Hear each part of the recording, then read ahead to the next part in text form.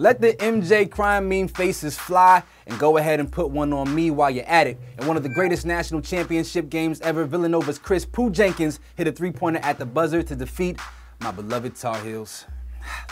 Down 10 with 5 minutes left, Carolina battled back behind an incredible performance from his senior leader Marcus Page, who hit a double-clutch three-pointer with 4.7 seconds left that tied the game up. But it was too much time left on the clock, and a wide-open Jenkins hit a three-pointer after North Carolina decided not to play defense.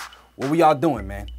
UNC fans were crying foul all game after some questionable and missed calls that didn't go the way of the Tar Heels. Villanova sophomore Phil Booth played the game of his life, scoring 20 points, 14 more than his season average.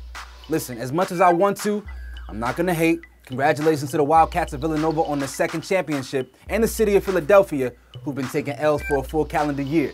Was this the greatest championship game ever? Drop a comment below and let us know, or tweet us using the hashtag BETBreaks. For all things popping in sports, music, and the culture, stay locked to BET.com. I'm Rodney Ncaa, and you're tuned in to BET Breaks.